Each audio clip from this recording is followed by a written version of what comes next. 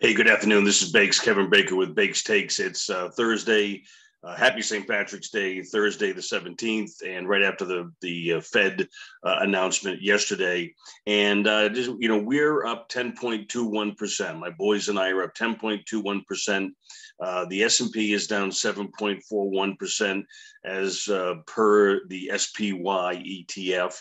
And here's how we're doing it. And I just want to get your feedback as to what I need to bring to the table to add more value. But here is uranium, URNM, and I just can't be more transparent. We bought this here July 20th at $30.50.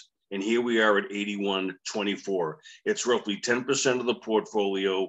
And there are very few people that are going to be out there with uranium being this percentage of their portfolio.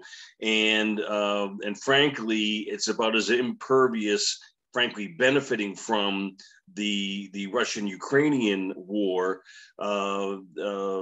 It's a great place to be. Now, I didn't know any of this back in July, but I know how to read a chart and I know how to put a thesis together, which I've shown you in the past as my 10 reasons why I bought URNM, North Shore Global Uranium. Thank you, Tim Rotolo. And to me, it's a hold. I think it's acting better. Spot is now in the 50s versus 18 or so down here.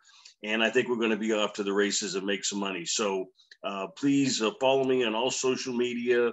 Give me a call if you'd like, 610-331-4283. Text me stocks that you have questions about, and I hope to be helpful, and I'll see you real soon, okay? Enjoy your St. Patrick's Day. Bye now.